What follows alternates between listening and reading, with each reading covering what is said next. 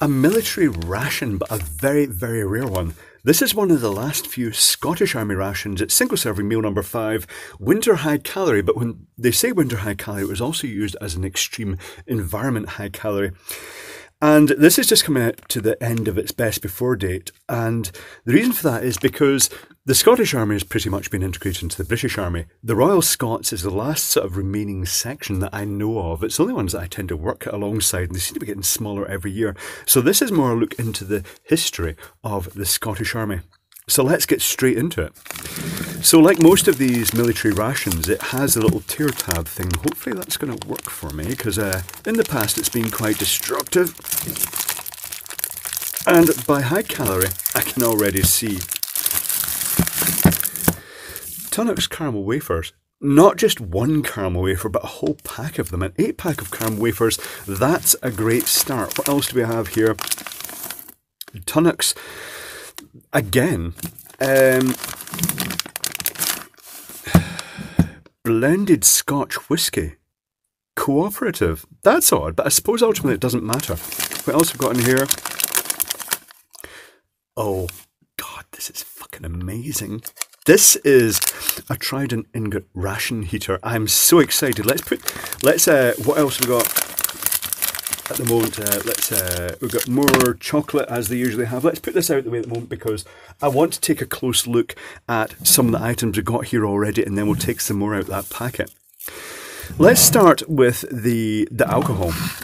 Now, you might think it's really odd issuing alcohol to an army, but in reality, if you look at the Navy, they had their ration of rum every day, and it's important to note that when they were actually in combat, obviously common sense says you don't want to go in drunk, although a little bit of alcohol can actually liberate you. And if you want a demonstration of how alcohol liberates aggression in Scots, all you have to do is go into Glasgow at the weekend.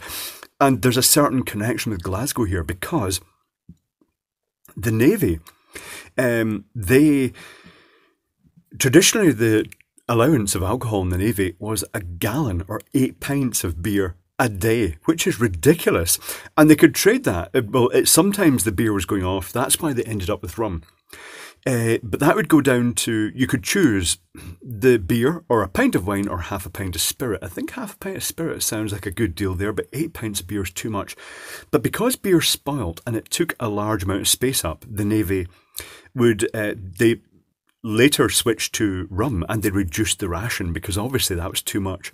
And they reduced the ration latterly to about 285 millilitres a day, but it was diluted with water, and that's what grog was. And they'd often add lime or lemon to it to combat scurvy, which is kind of almost like it's where Dark and Stormy is coming from, isn't it?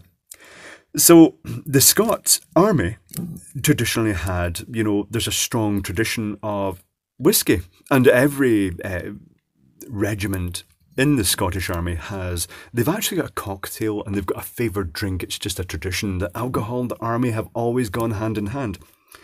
So this was not provided on the basis that they just chug the whole lot. It was provided for moral fortification, and it could be drunk in a controlled manner, or if things were intense, it could be perhaps taken into greater levels. The whole tradition of rum in the Navy was disbanded about 1970. I think New Zealand went on a bit longer. It was Britain and then Canada and then New Zealand disbanded it in sort of sequence, but they still allow alcohol in the Navy. They allow an allowance every day. They can buy 3 half-pint cans, I think it is, of beer for recreational purposes. But that's it. The whiskey is quite nice. The Tunnocks is basically just comfort food. And when you've got a cold environment like Scotland or Canada is a very good example, because Canada and Scotland share a lot of the sort of common weather, and Ireland. And, Ireland like their whiskey too. I think we can safely say that. So this is not just a standard Tunnocks tea cake. This was military grade, and as such the chocolate is much thicker, so it can be shipped, and it's a higher temperature chocolate. So if I push hard on this, it's really not giving. It is really thick, but then it gives. But much thicker than the normal chocolate. Anyway, much harder. The Trident ingot ration heater. This is amazing. This is so rare. There were only 2 military organisations in the world that issued radioactive ration heaters. One was the Russian army and one was the Scottish army. And it's because the nuclear arsenal is based in Scotland.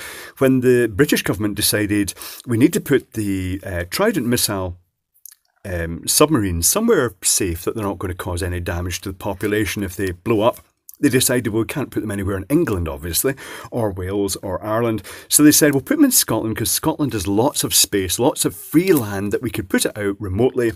And then they put it next to the most populated city.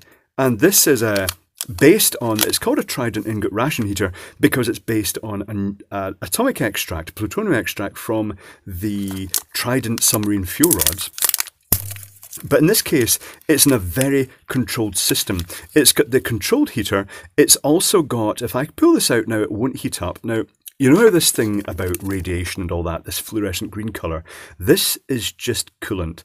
The rod in the middle is the actual nuclear rod. It's based on a plutonium alloy, and it has a pacification rod. Let's give it its proper name, a neutron absorber rod down it. The green liquid is purely the coolant, and the reason it's green is just to identify and just to show that it's just to make these devices easy to identify. At the moment it's cold. I shall put it back in its outer shield because that makes it safer, but that is going to be used to heat the main course. It's very, very unusual. There's no instructions with it because they specifically give training in how to use these heaters. Let's bring in the ration pack, and the other thing that's in it is a very high calorie snack. And you think, a pot noodle. That is really strange. Not just a pot noodle, but a king pot noodle. And you have to realise that the Scots run in carbohydrate. It's a cold climate, so while protein and stuff like that is useful, the carbohydrate is one of the most important things. And this is just one of the most popular flavours in Scotland. It's the king pot noodle Bombay Bad Boy. Turn Bad Boy in 4 minutes. I think it'll take a bit longer because this takes a bit longer to heat the water than that. But you know, it's consistent. It's slightly warm, but it's not very hot because it's neutralising. Neutron absorber rod is in position. What else do we have in here? A can of iron brew, which is a perfect choice. This is used to turn a shot of blended Scotch whisky into a long drink called a girder. Blended Scotch whisky with iron brew, a shot of that in this can of iron brew will turn it into the girder. It's just so brilliant because this is smoky, this is aromatic, it makes just a long drink that is just very pleasant. In fact, you know, when I first discovered girders, I drank far too much. Let's leave it there. What else do we have? More carbohydrate. M&Ms. That is nice. What else do we have? That's it. Right, tell you what, I'll put that out of the way. We have a shot glass. We have an OXO cube. The OXO cube, the main purpose of that, if there wasn't enough salt, it was to avoid dehydration. If there wasn't enough salt in the pot noodle Bombay Bad Boy, you can add an OXO cube for extra zing. We've got, hold on, I'm just going to grab something.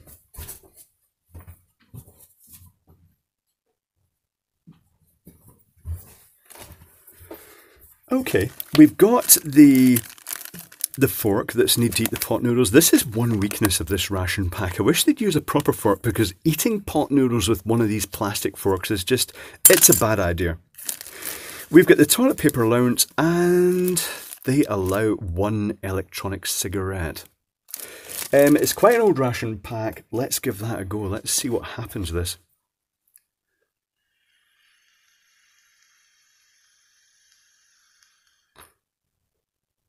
That still works really well. That is surprising. I thought the battery might have drained down with passive sort of leakage in the circuitry.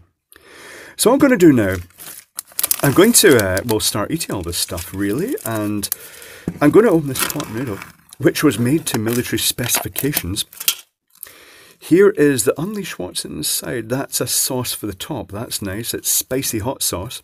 I'm going to add the water to this.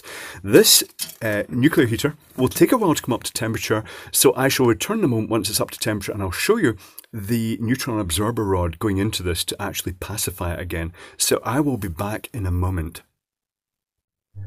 Okay, the pot noodle is up to temperature. I'm going to take the heater. The heater is very hot. The heater is extremely hot. I'm going to pull this out with a pair of pliers here. Now, it's interesting to note that it's got a neutron absorption rod. I'm just going to get a bit of paper and wipe this. Right, okay. I'm going to clean this off. It's extremely hot. If I left it any longer, it would start smoking, but it does regulate. It's got a positive temperature coefficient characteristic on the alloy in here that it will self-regulate. But here is the important bit. I'm going to slide the neutron absorption rod down the middle like this. Just slides in, and it's sort of sticky enough that it doesn't drop back out again. And then I'm going to slide that back into its sleeve to dissipate that heat. If you left the rod out, it would continue to get hotter, but it would regulate at a certain temperature. By putting the neutron absorption rod in, it brings it down to a temperature that it's easy to transport in its little heat sink and, of course, radiation absorber. You don't have to worry too much about cleaning it because it is mildly radioactive, so it irradiates any sort of bacteria and stuff that might exist on it. So let's test the pot noodle. And this is where this fork is just rubbish for the pot noodle. It's the one weakness of these, but I'll try it. Oh, does yeah.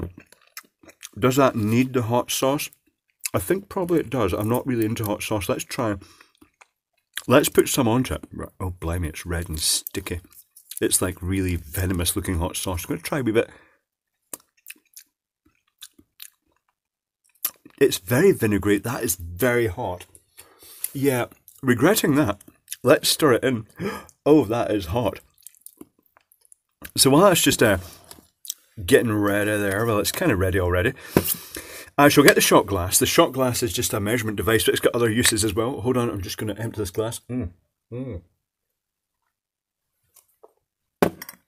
Let me introduce you to the American drink called the Girder. Iron brew. Traditional iron brew. If I could describe the taste, it's aromatic. It sort of hints of cinnamon, but not really cinnamon. I don't know. What would you describe that as? Clove and cinnamon and lots of other aromatic flavours. But then when you add the whiskey, so that's one shot of whiskey. I'm going to keep things under control, particularly in combat situations, and pour it all over the bench. In fact, excellent. I'll bring that paper back in and mop that up. Excellent. Glad they provide quite a lot. Can I mention they provide quite a lot of paper? But that's quite good given that pot noodles are involved. So this is now what's called a Girder, and it's aromatic, it's smoky, it's a really nice drink. Look it up online. Iron brew, spelt IRNBRU, and whiskey. It's called a Girder. Look it up. It's a really amazing cocktail.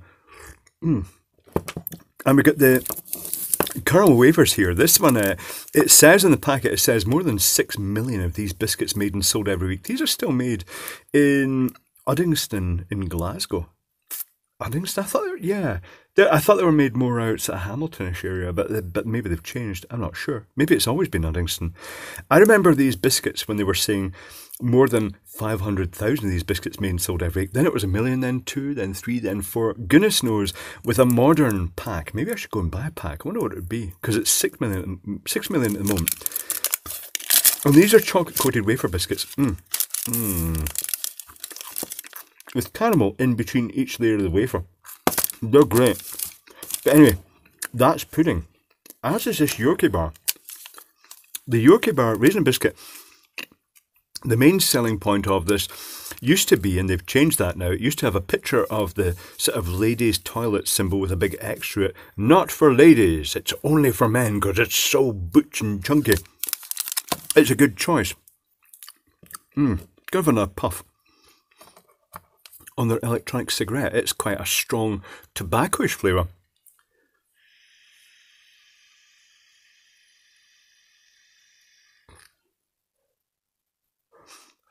That is very potent. I hope it doesn't contain any special military drugs or something like that.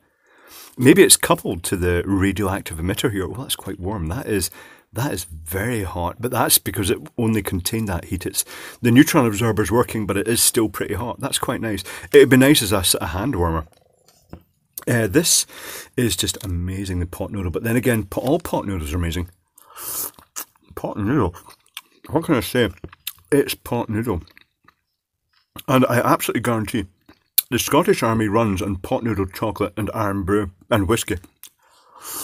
So there we go. That's a look inside a Scottish ration pack. It is what I'd expect a Canadian ration pack to be like. It's very rich in calories because, of course, the energy and stuff like that. It's got a little ration of liquor, which I don't know. The Canadians, I'd guess the Canadian Army still has a bit of a liquor ration. But the distinctive features here are, of course, the atomic heater and the iron brew, that lovely aromatic drink that is so traditional in Scotland. Oh, I can't even tell you this girder.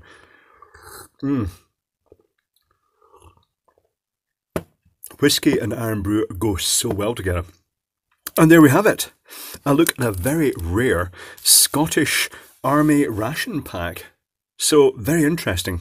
Well worth eating, and I am indeed about to eat this whole thing. I'm not going to drink the whole bottle of whiskey, but I'll be finishing this can of iron brew with suitable reinforcement and playing about this. I'm going to add this to my atomic arsenal, my nuclear devices that I keep for, well, just collectability. So there you go, the Scottish military ration, the MRE. One final bit to this video, I want to test the ration heater with a Geiger counter. So I've got a Geiger counter here, a Japanese Geiger counter. I've got it sitting on a Bad Dragon brick just to keep it off the workbench and bring it up closer to the camera. And in this device, the Geiger Muller tube is actually this gold coloured tube at the bottom here. So what I'm going to do now, I'm going to bring the ration heater up to it while it's in its sleeve and dissipator, and we'll see what effect it has. So I'm bringing it up now. I can hear the radiation count increasing. It's really, really getting quite potent. And I know from previous tests, as I bring it up to the Geiger counter, even with its dissipator on and with the neutron absorption rod in, it's actually quite radioactive. And if I leave this here too long, it will actually set off the alarm in the Geiger counter. So this is not something you'd necessarily want to keep in your pocket as a hand warmer, but it's something that's ideal for heating your pot noodle and water and stuff like that, where it's going to provide sterilization effects through irradiation, and it's also going to provide that heat. So quite interesting.